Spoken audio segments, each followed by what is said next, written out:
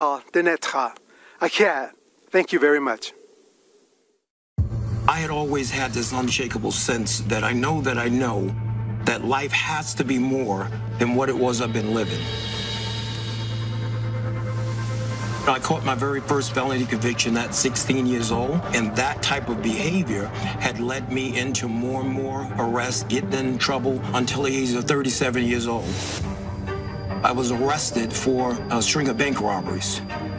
And based off of my criminal history, there is a potential that a federal judge can sentence me up to 23 years in a maximum security United States federal penitentiary. And in that moment, I played a let's make a deal with God. And I asked God to climb into the robe of that judge. Whether it's 10 years or 50 years, I'm going to invest the rest of my life serving you.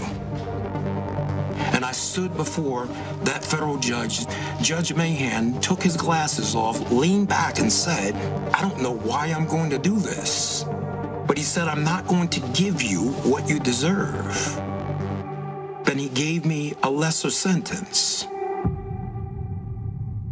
And as I laid on that stainless steel cell, shackled by my hands and my feet, I heard God utter into my spirit, my son, I honored what you asked me to do. He said, never forget the promise that you made to me. And ever since that day, I got up off that floor and my life went in a 180-degree turn in the other direction. When Jon got that sentence, I just shook my head. I said, wow, Jon, you are destined for bigger things than prison. My name is Richard Beasley. I was an FBI special agent for about 25 and a half years. It was something about his demeanor when he walked into that room. I had this feeling like everything is going to be okay. Then when he got out, he gave me a call and says, hey, Rich, let's have lunch. So I met him at the McDonald's, and he's got a Bible with him. I've seen that before where guys have used a Bible as a prop. It took me about 30 seconds to understand that this was not a prop with Jon. He was a changed guy from the man that I arrested, several years before. When I saw the way that he treated me fairly, I saw the man behind the suit. I started thinking, man, if that worked for me with this law enforcement officer, how can I multiply that and get more law enforcement officers involved so that we can impact this on a larger scale?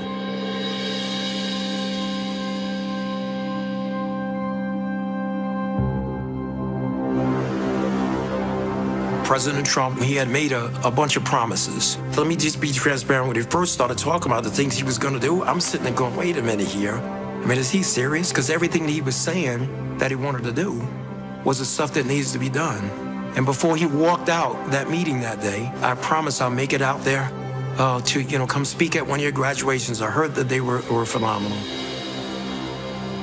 When he stood there in that graduation and he went out of his way to shake the hand of every one of those 29 graduates, set them on a whole nother vista of life because they had the office of the President of the United States. The promises that he made was promises that he kept.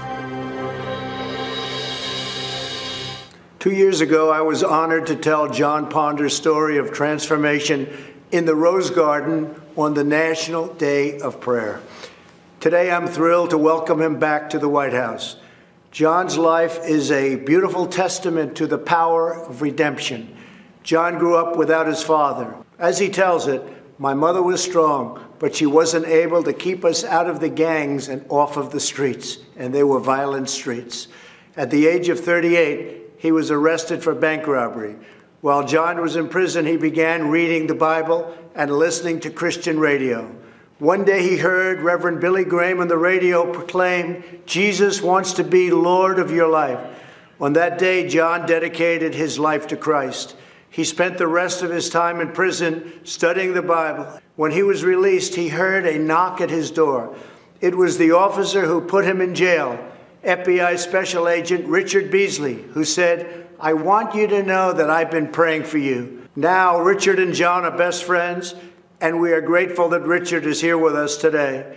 In the last 10 years since Jon was released, he has created one of the most successful reentry programs, Hope for Prisoners in Las Vegas. I was glad to speak there earlier this year.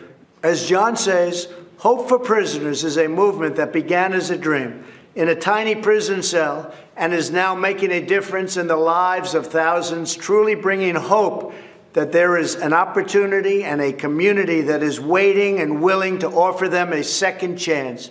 Jon, we honor your devotion to showing returning citizens that they are not forgotten. We believe that each person is made by God for a purpose. I will continue to give all Americans, including former inmates, the best chance to build a new life and achieve their own American dream, and a great American dream it is. Now I'd like to ask Jon and Richard to say a few words. I can't tell you how grateful I am to have the opportunity to speak here today. Not so long ago, my life was running from the police, fearing the police, and avoiding the police. Not because of anything that the police had done to me personally, but due to the animosity I had allowed to grow inside of me, making me believe that they were my enemy.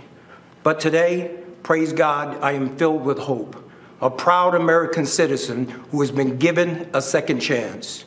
My transformation began in a prison cell where I found myself a 3-time convicted felon facing yet another sentence.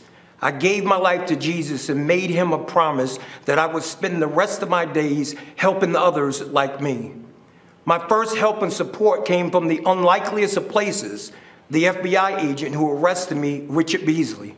He is now a dear friend and has been a source of encouragement to me throughout my entire journey. I am grateful for the men and women of the Las Vegas Metropolitan Police Department who volunteer their time to people who are returning to our local community after incarceration. These are the real-life heroes who put their lives on the line every day, armed with the promise that they made to protect and to serve, have made a tremendous impact in the lives of men and women reintegrating back into our society. My hope for America is that formerly incarcerated people will be afforded the opportunity to take advantage of the fact that we live in a nation of second chances. My hope for America is that law enforcement and people in the communities across our country can come together and realize that as Americans, we have more in common than we have differences. My hope for our great nation is to continue on this path we are on of being the most prosperous country in the world. I'm so proud of Jon with his life's turnaround and for all the lives that he's helped to change. It may be hard to believe that as a retired FBI agent, one of my best friends is a person I arrested for bank robbery. When I met Jon 15 years ago, he was angry, scared, frustrated, and anxious about his future. On the drive to prison, I stopped at a convenience store and bought Jon a coffee and a donut. After he was sentenced, Jon sent me a necktie and a note thanking me for treating him like a gentleman. 5 years later, when he got out of prison, Jon called me and wanted to meet for lunch. He was a different man. He talked about starting a reentry program for men and women coming out of prison. Over time, Jon earned the trust and respect of the law enforcement community, many of whom volunteer in Jon's Hope for Prisoners program. I'm grateful for President Trump's commitment to criminal justice reform. On February 20th of this year, he was the guest speaker at the Hope for Prisoners graduation. He stayed much longer than scheduled to hand out diplomas to the 29 men and women who graduated that day. What a sight. The most important man in a free world shaking hands and pledging his administration's support to ex-offenders. Their families were there, the community was there. What a great second chance. I also appreciate President Trump's support for law enforcement. I always felt like I had strong support as an FBI agent, but there's nothing worse than knowing you're being second-guessed when you're doing your job. In certain parts of our country right now, law enforcement doesn't feel like they have the support from their local leaders. They're being painted with a broad brush, unfairly, with calls for defunding. But as President Trump knows, the overwhelming percentage of law enforcement officers are good, smart people who are doing their jobs very well. And they can change the world working with people like Jon. Thank you. So now I'd like to invite Jon's wife, Jamie, to join us as I grant Jon, I'm not sure you know this, a full pardon. So I don't know if you know that, Jamie. Come on over here. It's just an honor. And you have done incredible work. Thank you, sir. And all of Las Vegas and all of Nevada and all of every place in this country is very proud of you, the job you've done, bringing people back. And you're right, I was supposed to be there for 5 minutes. I stayed for an hour and a half because it was so interesting to me. Congratulations to both. Thank you, sir. Thank you. Richard, thank you very much for the job you do. Thank you, Mr. Fantastic. Thank you. Thank you.